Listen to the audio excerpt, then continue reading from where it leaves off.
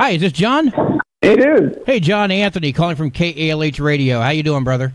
I'm good. Well, the word is that you are dropping out of the race. Is this true? Actually, except for verb tense, I have dropped out. I have submitted the paperwork. So you are out. I am out. Sound like you said, you have a sore throat there. Hopefully you get to feeling better, and maybe the next time will be your turn. I don't know.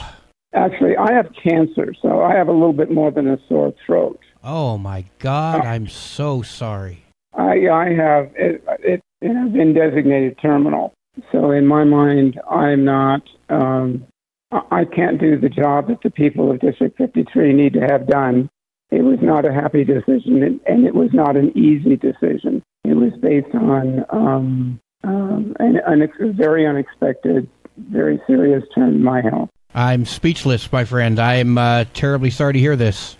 Like I say, it was in some ways not an easy decision to make. In some ways, it's like, no, these people went out on a limb to vote for me. They voted to unseat a three-term incumbent, and it's not something I do as a walk in the park. The people in District 53 deserve a full-time legislator who's able to commit full energy to the job.